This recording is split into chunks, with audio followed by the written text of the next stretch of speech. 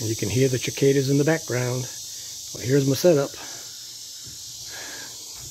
This has got a white facing on it, which I'm going to put out, and silver on the other side.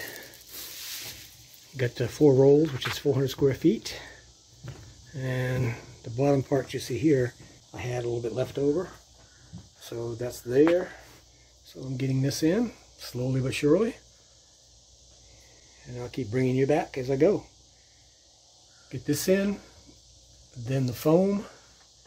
I'm not sure if I'm going to use 3/4 or 1 inch yet. I'm not going to be going into minus 20 degree areas or 110 degree areas. I'm going to follow the weather. So I don't need super insulation. It will have a diesel heater, so that'll take care of any cool nights. Alright, I'll bring you back when I get more done. Well, more progress. Sometimes you gotta cut around little things like that. And I'll figure out what I'm going to do with these wires after that. I may have to come in, I may have to cut them and rework them. I don't know just yet. I'm going to have to wait and see.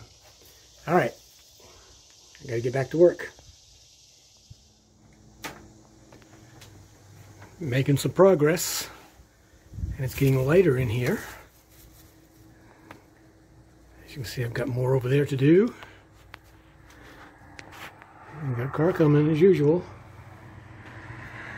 So I've got this wall down here. I've used 2 rolls so far, which isn't too bad. And then up and around the window. And I get to do it all again when I put the foam in. I'm going to be using 3/4 inch foam. Again, I'm not going to be going to any place that's minus 32 degrees or 114 degrees. So with a diesel heater, it'll stay nice and warm in here. My biggest problem right now is move this over there, move this over here so I can work. Oh well. Once I get organized, it'll be better. So I got a piece to put up there. Then I can do the ceiling. Once I get the foam in, then I start doing my electrical. The electrical is going to follow down there, and I'll have a little electric trace box up there. It'll be behind the cabinets, in the cabinets. So I'm not worried about it. Right here where the bed is, I'll probably have a little just boxed in, just a little bit. All right.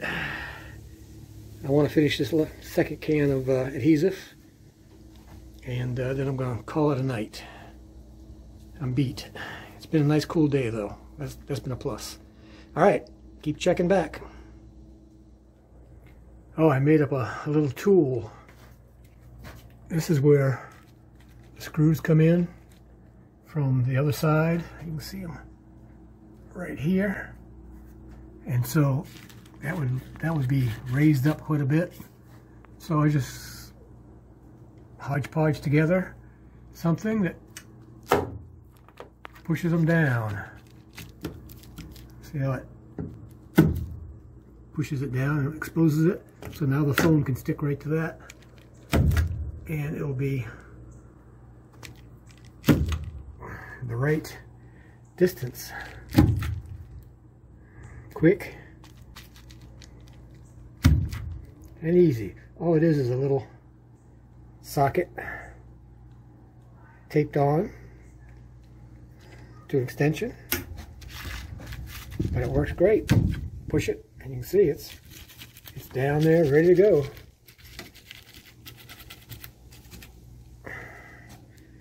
I was doing it by hand for a while, and then I said I gotta start working smarter, not harder. See, there's a screw right there. Once I put this next piece on, I'll just come back in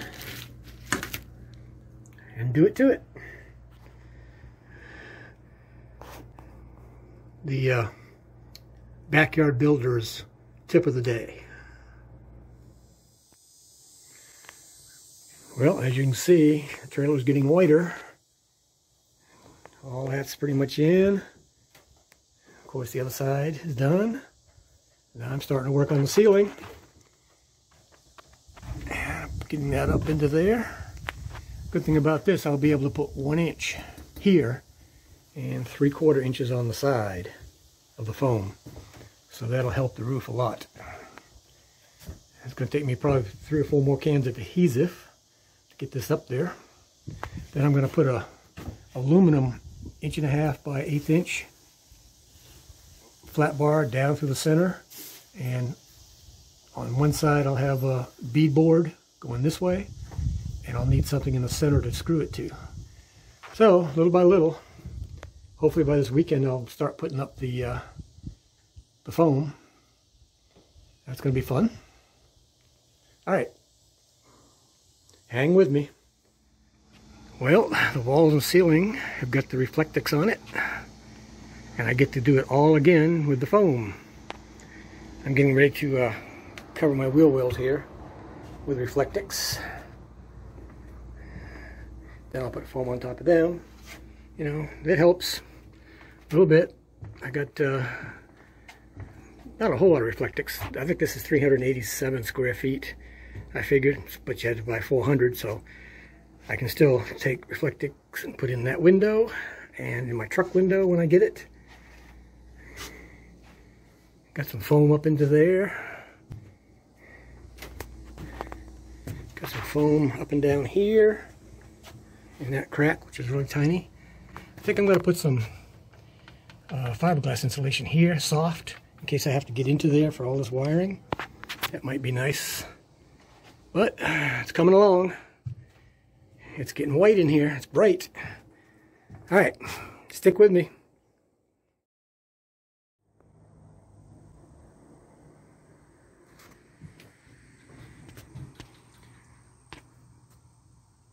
Well, time for a little insulation work. Getting ready to go up front here first.